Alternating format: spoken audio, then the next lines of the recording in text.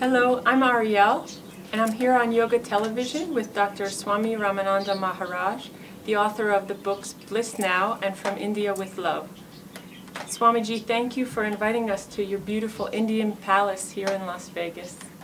Namaste, Ariel, and I'm so happy to have you here today. Welcome, everyone. Welcome. Swami, I loved your story in Bliss Now, how you met Sri Anandamayi Ma, and I wondered if you could share with our listeners here on Yoga TV your journey on how you came to find her. Well, thank you for asking me that question, Ariel. And of course, you know, that was pretty much the subject I discussed in my first book, Bliss Now. And the very first part of the book, I tried to share as best I could my story of how I ended up with Sri Anandamayi Ma. And for those of you who've read my book, you know that I had been having dreams about a beautiful woman who she would come into my dream life and say, "I am your mother, come to India." So this kept occurring and reoccurring to the point where I actually finally went back and asked my mother, "Well, is that you? You know, that I keep dreaming about?" And thank goodness my mother was such an enlightened woman that she said, "Well, it's not me, but I think you do need to keep a journal, because I think these are significant dreams, especially when you have one over and over." And so she gave me a blank book, and I started journaling about these dreams I would have with this beautiful woman with long black hair. And she kept saying, "I'm your mother, come to India, and all different kinds of formats. So I finally ended up as a student at the University of California, Berkeley. And one of my wonderful teachers there was Dr. Haridas Chowdhury, who had started the California Institute of Asian Study. So I kind of got up all my courage one day, and I went and told Dr. Chowdhury, "You know, I'm having these recurring dreams about this beautiful woman who says that she's my mother and to come to India." And I told him and showed him my dream book and my notes on this, and Dr. Chowdhury started to cry. And he turned his head away from me and he said, "Well, my son, you have to go to India, and I will make arrangements for you." He said, "You know, I'm very close to the mother of the Sri Aurobindo ashram, and I will write the mother immediately, send her your picture, and let's see what she says." So I received a letter back from the mother of Sri Aurobindo ashram, headed off to India. It was arranged that I would have a grant. And I mean, this is in the 1960s when we just first kind of had Pan Am jets, so this was a really big trip. And my parents and everybody just was so worried about me. I gave away all my material possessions. I had one little backpack, and I headed off around the world to India to follow this dream. I actually went to see the mother of Sri Aurobindo ashram, and I told her my dream, and she was a very powerful teacher. But even the mother said, "My child, your answer you're looking for lies for you in the Himalayas. It is not here." So still, in this journey, I did not know Mother. I still had not had the mind to see Anandamayi Ma or to even know that she was an actual living presence until I got to the Himalayas, and I was living with a group of sadhus in the Vrindavan forest, and we decided to make a pilgrimage to Rishikesh, and then on to Dehradun. And I was on those roads back in those days that were little tiny jungle roads, just filled with flowers and birds and all kinds of wild animals, including tigers, everything. And really, my weight had fallen down to almost like 110 pounds, and I was just living as a, you know, a child of the forest. And here came along this beautiful car one day, and it was all draped with marigolds, and I hadn't seen a car for months and months. So this was an unusual occurrence. And the car came right towards me through the forest, and I had just picked a big bouquet of flowers. So I went over to the car, and the window went down, and there was the woman I had been dreaming about all these years, just perfect. Her face, I instantly recognized her.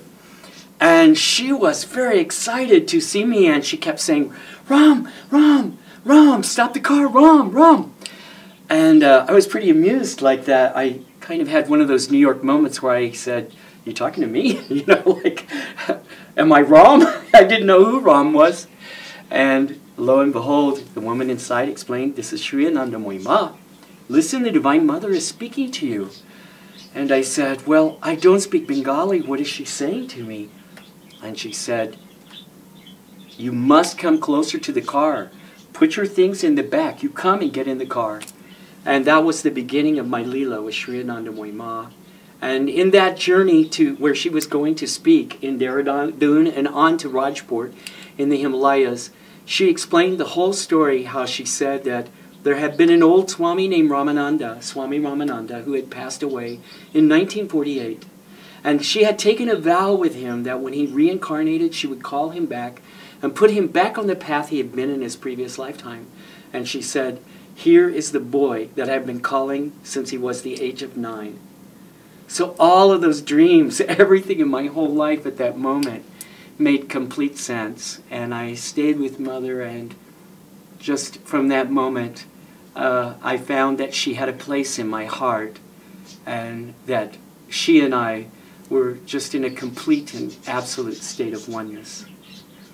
So that was my story, how I found her, which was most amazing, that I tried to share in Bliss Now. And what would you say was the most important teaching of Sri Anandamayi Ma? Well, you know, Mother was such an unusual shining star in the firmament of Indian spirituality. She was really the first woman who was really taken seriously as a spiritual leader.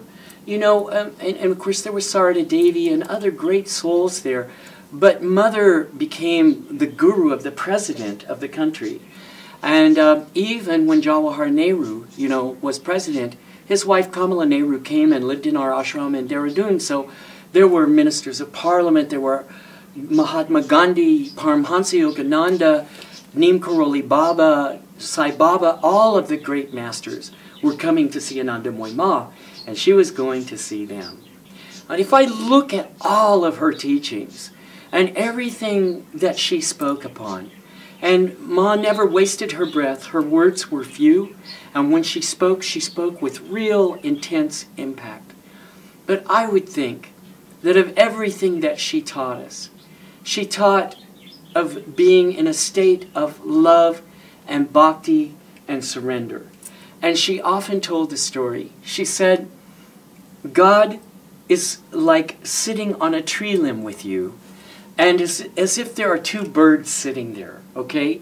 And one bird is dancing around and eating and singing and pooping and doing all the things that birds do, right? And the other bird is sitting there and watching this bird go through all the things he's doing and just waiting to be remembered.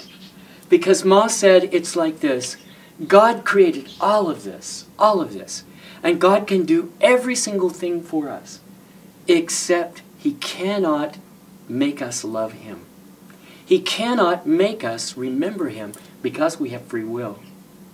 So she said, in that way, you know, the greatest thing you can do with your life is every day remember God, remember your Ishta Devata, remember your higher power, remember me, you know, and that way we can enter your life and help you on so many different levels. So for this reason, she encouraged us to engage in bhakti yoga and bhakti practices, and to engage in japa. And I'm going to say I traveled throughout India in all my 17 trips to India, and all of the great spiritual personalities I met. I never ever met anyone quite at the level of Sri Anandamayi Ma. And I will say, in my 60 years of life, she is the most enlightened creature I ever encountered on this planet. And I absolutely came to know of her high state of nirvana, of sahaj samadhi and realization beyond all of that. I never saw Mother stop engaging in her own spiritual practice, which was to do the yoga, to constantly be in japa and remembering God's name. So she also demonstrated to us how to do it, how to be a great yogi. And she was constantly in the state of saying Ram, Ram, Ram, Ram.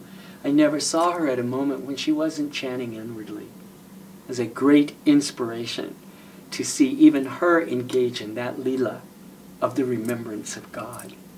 So I think that is her highest teaching.